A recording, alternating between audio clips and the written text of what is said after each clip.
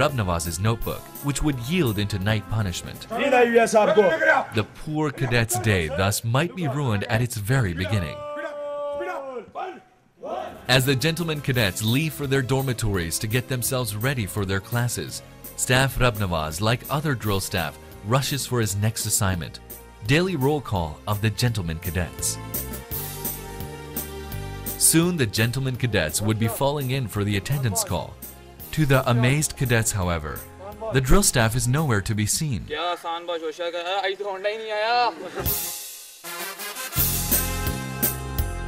Is he late?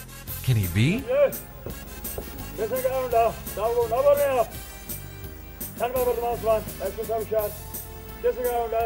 Cadets leave for their respective classes, and Staff Rabnavaz, like other drill staffs, escorts them to their respective destinations. At any given time, nevertheless, he may emerge on the Pakistan Military Academy road to keep a vigilant eye on the gentlemen cadets. As the sound of marching drum fills in the background, the four adjutants appear on this historic trail. Gallantly mounting their horses, they add yet another blend of sobriety to the ambiance. The drill staff, as well as the adjutants, assure the decorum remains well maintained. A slight deviation on part of the cadets is promptly noticed by their piercing eyes, and what follows is a scolding reprimand.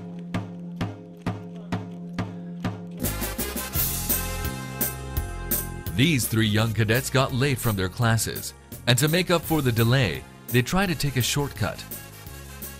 But at Pakistan Military Academy, there's no shortcut to excellence. One has to take the right path. No wonder the gentlemen cadets are checked and caught within no time. It's nevertheless the drill period where Staff Rabnavaz is seen at his best. It's his exclusive domain after all.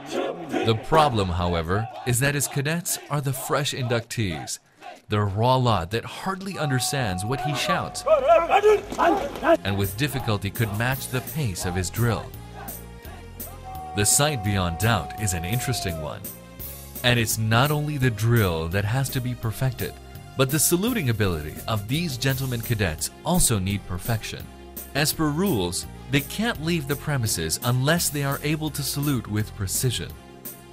Catch, however, is that prior to the saluting test, he must know how to dress up to carry out an impressive salute. A dress test thus precedes the saluting test. The changing scenarios have also seen a slight addition to drill staff's role in the academy. Now, lady cadets are also being inducted in the Pakistan Military Academy, which calls for new methodology of training that, although caters for the gender difference, yet remains as firm and rigorous as needed for a soldier.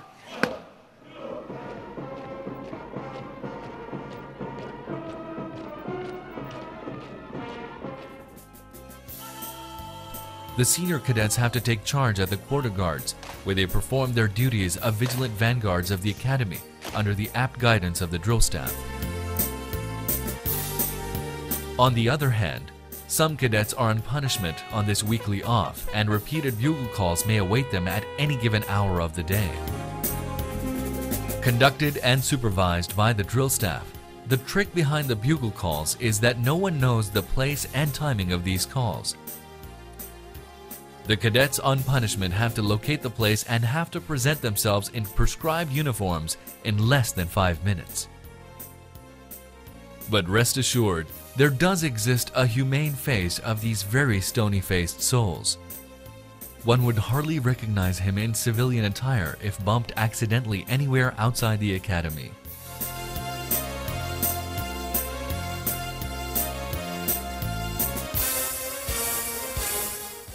A rare insight to the staff canteen also reveals a different picture of these machines of a man, where a frank sharing of jokes, interesting experiences of the day, and exchange of pleasantries among the fellow comrades is not very uncommon.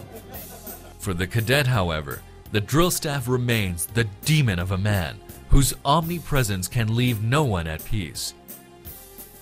Nothing can be kept concealed from his eyes, and never will he be satisfied, no matter how much the poor cadet strives. The gentlemen cadets are returning after a long and laborious exercise. Broken to bones, they long for reaching the academy for a comfortable sleep. Alas, the dreams would shatter, as on the gates of the academy, the boys are received by the meaningful smiles of the drill staff.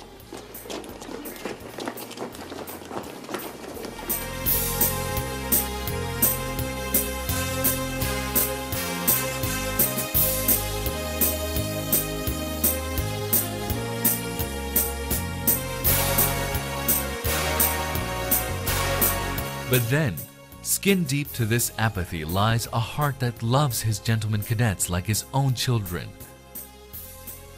His only aim remains inculcating the best in his cadets, and for that, he's always ready to go an extra mile. The love-hate relationship often erupts the moment a drill staff finds the cadets in trouble, pain, or anguish. As the final passing out parade draws near, no gesture of Staff Rabnawaz reveals his pain to part from his cadets or his pride to see his students successfully passing out. He's stern as ever, vigilant as usual, and demanding perfection as always. 2 years with him, however, have enabled the gentlemen cadets to see through the rock of his personality and discover the golden heart that lies beneath. Soon the gentlemen cadets will be leaving the academy, but more than the sights and sounds of its lush fields, they will be carrying with them the legacy of their drill staff. He's no more a stranger now, but a perfect guide who'll continue to lead them ever. They now mirror the unrighteousness of their drill staff's personality, and the values that they gained surely came from this seemingly humble soul. The gentlemen cadets may go as high as possible, but deep beneath the edifices of their respective personalities, their drill staff will live ever after.